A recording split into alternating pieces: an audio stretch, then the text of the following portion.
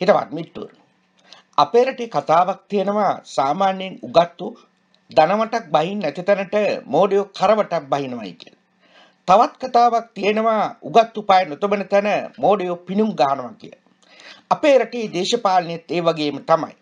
ඒ වගේම අපේ රටේ දේශපාලනයේ තේරුම් ගන්න අතිශය වැදගත් කතාවක් තමයි ඊසොප්ගේ අර ගඟේ ගහගෙන ගිය නරියගේ කතාව. නරියෙක් ගඟේ ගහගෙන යනවා. හැබැයි මේක දිහා බලන් ඉන්න ඉබ්බෙක් ගලක් උඩට වෙලා ඉඳගෙන කතා කරලා කියනවා මචන් නරියෝ මෙහෙවරෙන් උඹේ ඇඟ පුරාම මැක්කෝ ඉන්නවා කියලා. අන්න ඒ වෙලාවේ නරියා කියනවා අනේ මචන් මුන් ගැලෙව්වොත් මල කෙලියක් වෙනවා. මුන් ආපහු අලුත් එවුන්ගේ එල්ලෙනවා. දැන් මුන් ගානටලේ බීලා ඉන්නේ. අලුත් එවුන් ආවොත් ආපහු මුලෙන් ධම්මලේ බොන්න ගන්නවයි කියන කාරණා. මිත්‍රෝනි අපේ රටේ දේශපාලනයේත් ඒ වගේම තමයි. පවතින දේශපාලනය කරන එවුන්. ඒ කියන්නේ දැන් ඉන්න බහු දේශපාලෝ මේ වෙනකොට යම් ප්‍රමාණයකට හැදිලා ඉන්නවා. හැබැයි අලුතෙන් එන එවුන් මුලින් ධම්ම හැදෙන්න උත්සාහ කරනවා. මේ කිසිදු දේශපාලඥයෙක් මේ රටටවත් මේ මිනිස්සුන්ටවත් ආදරේ නැහැ. ඔවුන් ආදරේ Tamanට. කොටින්ම ඔවුන් කල්පනා කරන්නේ Tamanගේ බඩගෝස්තරයට. ලංකාවේ ඉගෙනගත්තු නැති එක්කට කරන්න පුළුවන් වෘත්තීන් කිහිපයක් තියෙනවා. එකක් තමයි කලාවට පිවිසීම. මොකද අපේ රටේ බහුතරයක් කලාකාරයෝ හා කලාකාරණියෝ කියන්නේ ඍජු හෝ වක්‍ර විදියට ගණිකා වෘත්තියේ දෙන පුද්ගලයෝ. මොවුන් ෆුල් ටයිම් කරන්නේ ගණිකා වෘත්තිය, පාර්ට් ටයිම් කරන්නේ අනිවාර්යයෙන්ම රංගපෑම. ඒ වගේම තමයි අපේ රටේ ඉන්න ගායකයෝ. අද වෙනකොට තරු පිපෙනා වගේ ගායකයෝ මතුවලා ඉන්නවා.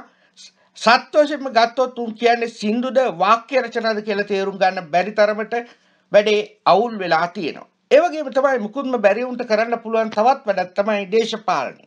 මොකද වෙනත් වෘත්තියකට ඇතුල් වෙන්න නම් අනිවාර්යයෙන්ම වෘත්තීය සුසුකම් තිබිය යුතු වෙනවා.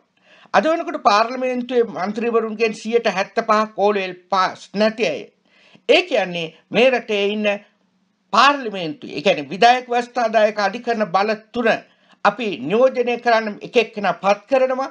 විශේෂයෙන්ම නීති හදන්න පත් කරලා ඉන්නේ උන් අඩුම ගානේ මේ රටේ පියන් කෙනෙකුටවත් ගැලපෙන්නේ නැහැ කියන එක තමයි පෙනී යන්නේ. මේ දවස්වල අලුතෙන්ම දේශපාලනයට එන්න දඟලන දෙන්නෙක් ඉන්නවා. එක්කෙනෙක් තමයි චිලි. අනිත් කෙනා තමයි ඕෂධි. මේ දවස්වල දැන් මේ ඡන්දෙ කිට්ටු වෙන්න මොවුන් උත්සාහ කරමින් ඉන්නවා ජනතාවගේ ප්‍රසාදය දිනා ගන්න. ඕෂධි කවදාකවත් නැති විදිහට අද ජනතාව ගැන කැක්කුමෙන් පිරීලා ඉතිරිලා ගිහින් තියෙනවා. එය මේ වෙනකොට වවන්න පටන් අරගෙන. ඒ වගේම තමයි චිලි තැන් වල ගිහිල්ලා දැන් රැස්වීම් තියෙනවා. ඔබට මතක ඇති චිලිගේ මානව හිතවාදය කොහොමද කියලා ගේ ඉස්සරහට වයසක මිනිස්සුෙකුට ගහලා මේ යකා මාසයකට ආසන්න කාලයක් රිමන්ඩ් එකේ හිටියා. ඒ වගේම තමයි ඕෂධීලා. පහුගිය දවස්වල හැබැයි චිලි හිටියේ ප්‍රේමදාසගේ කොළුවත් එක්ක. හැබැයි දැන් වෙනකොට අනිත් පැත්ත ගහලා ඉන්නවා. මොකද දන්නවා ඒ පැත්තෙන් Tamanට ගොඩ යamak නැහැ කියන කාරණේ. මේ අතරතුරේ ඕෂධී චිලි නිරන්තරයෙන්ම හම්බ වෙනවා Tamanගේ දේශපාලන වැඩ කටයුතු ගැන කතා බහ කරගන්න.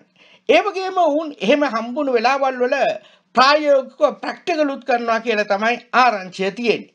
විශේෂයෙන්ම ඔබ දන්නවා අපේ රටේ ඉන්න බහුතරයක් ගෑනු අද වෙනකොට බොහොම පාදර මට්ටමට වැටිලා ඉන්නවා.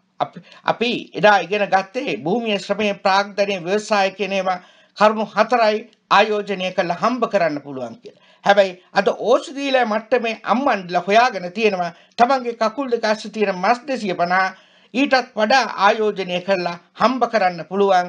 ඒක මහාචාර්යවරයෙක්ගේ ආචාර්ය පදවියටත් වඩා ලොකු දෙයක් වෙන කාරණේ. කෙසේ වෙතත් චිලීලා ඕෂධීලා අද පිස්සු කෙලිනවා.